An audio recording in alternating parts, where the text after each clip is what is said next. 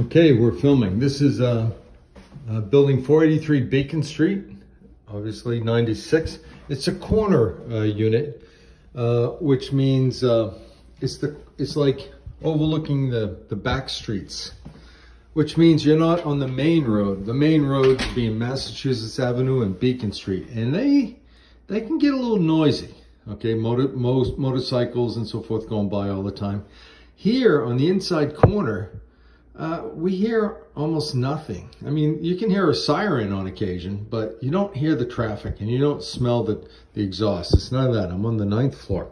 So anyway, this is a 1-1 apartment. It's 480 square feet, okay? And so this is the so-called foyer, even though it's tiny. So a little coat rack, trash bin.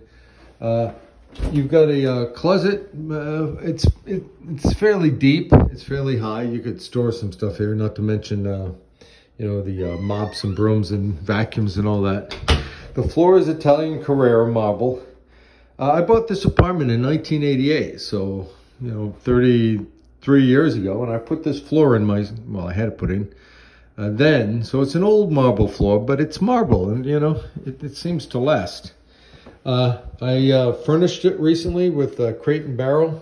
So I had a bar here previously. I took it out and just put in a folding leaf table. You can eat on it. You can work at it. Some storage shelves.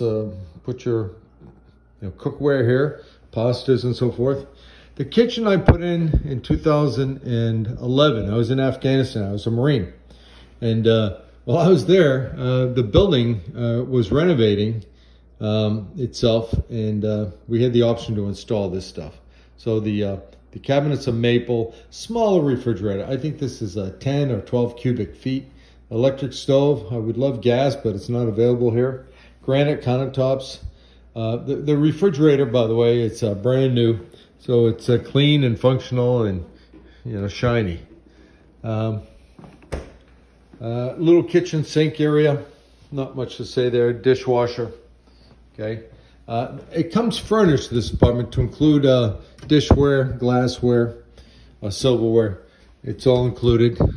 Okay, some Harvard mugs, and I've only had one tenant since I got in here and fixed it up. A German couple. They stayed 5 months, and they left me a few things. It's kind of nice of them, and they say they'll be back. They're a young business couple, very professional.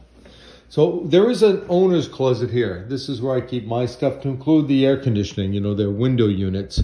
So when you're done using it, that's where it goes. It goes into there. I keep, you know, a couple of clothing items just so I don't have to travel with luggage. I got a bookcase.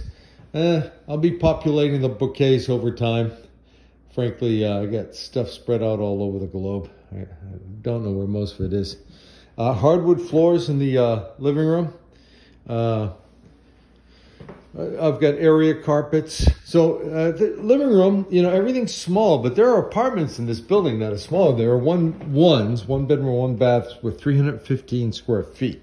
This is 480. So in that respect, this is a big apartment, but it's under 500 square feet. Now check out this view. This is Back Bay. That's the Charles River. Bridges everywhere. There's 6. I can see the Longfellow is right there. Harvard is just to the left. That's MIT. Way straight ahead is the Government Dome, the Boston Government Center. Bunker Hill is right over there. You can see the pyramid. That's the Zachem Bridge there, and the Tobin Bridge. Pardon me, there's Bunker Hill as well. That's Cambridge on the other side. This is Back Bay.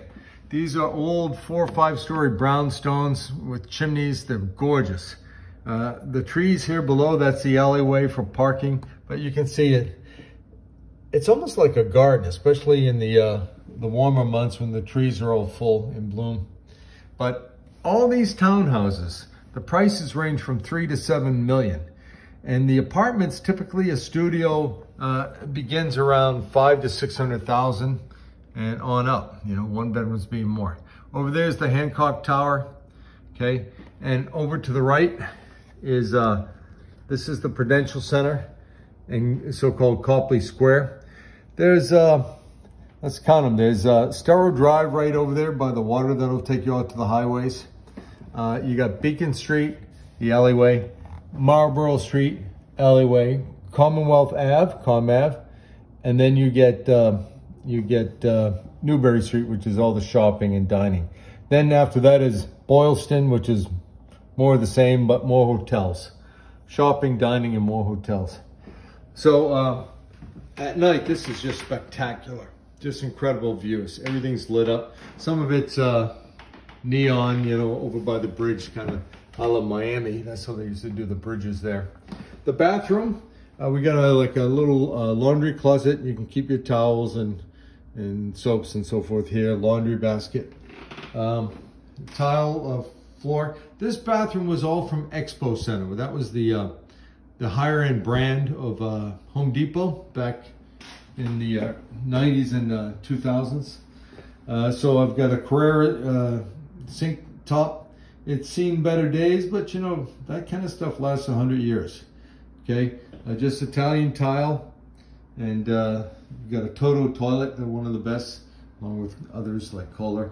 A couple of different spouts, medicine cabinet, and look at these views out the bathroom window. My God, I get up in the middle of the night sometimes and I use the bathroom, but then I find myself standing here just looking at the lights. It's just fantastic. So a small living room. We got a leather club chair from Domain at Newbury Street. I don't think they're there anymore. I bought this 25 years ago.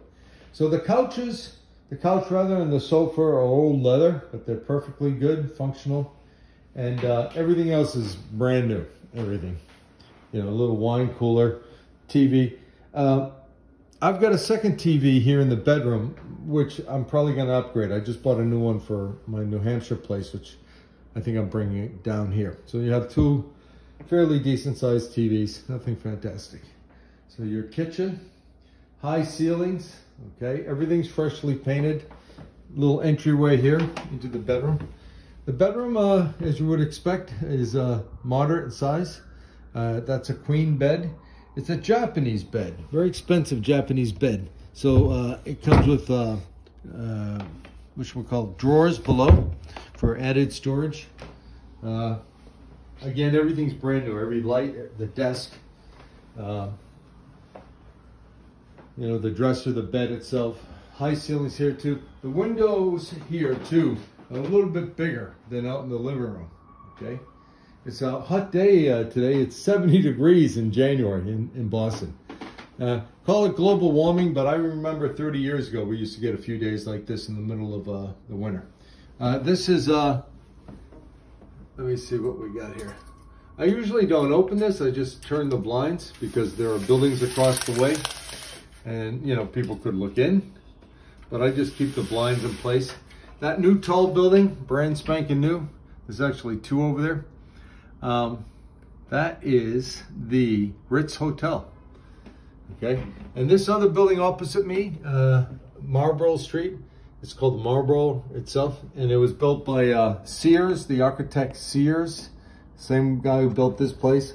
Over there, that glass building, the lower one, you got everything cooking over there. You got, I think it's called Eat Italia, so that, you know, they got like, I don't know, like 10 different Italian restaurants in one building, all the same company. You got a number of different stores. There's a car dealership and so forth. Below, just the rooftops. Sometimes you'll find a deck or two. People often the warmer months, but actually all year they'll go up there and have cocktails at night. You know, show off the city views to their friends. That's the Essex Hotel right over there, little boutique hotel. Over in the corner, you can't really see it because the lights are off, but when the lights are on, that's Fenway Park.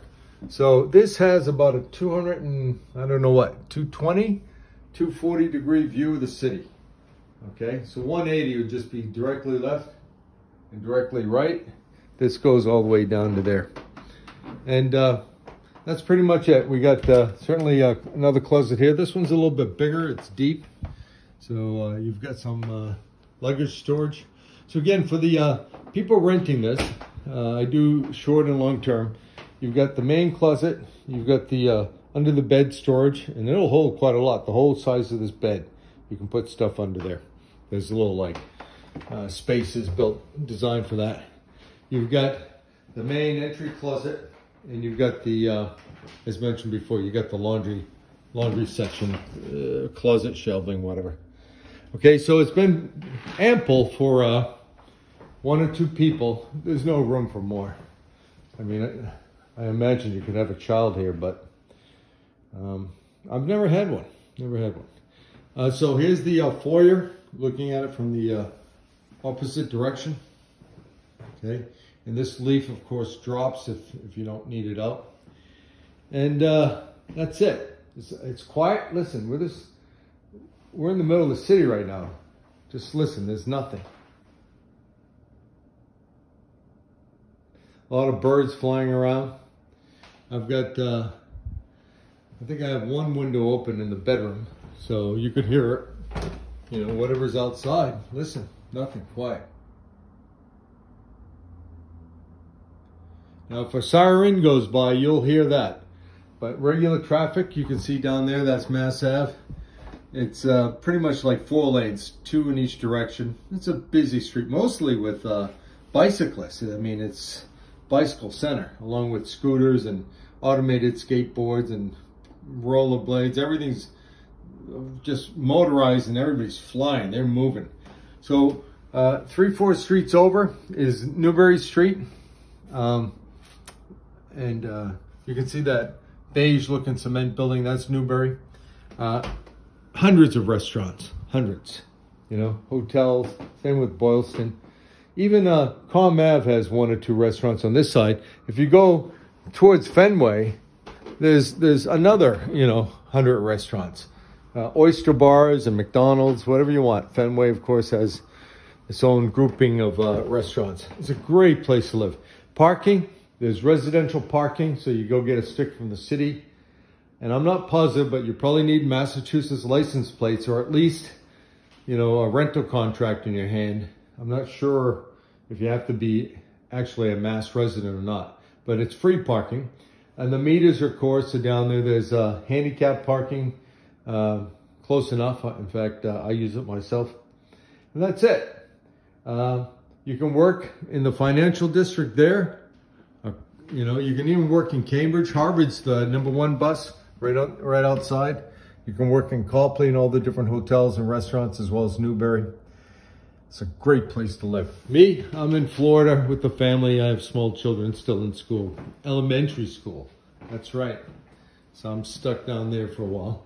But this is gorgeous. And at night, the view is spectacular, much better than during the day.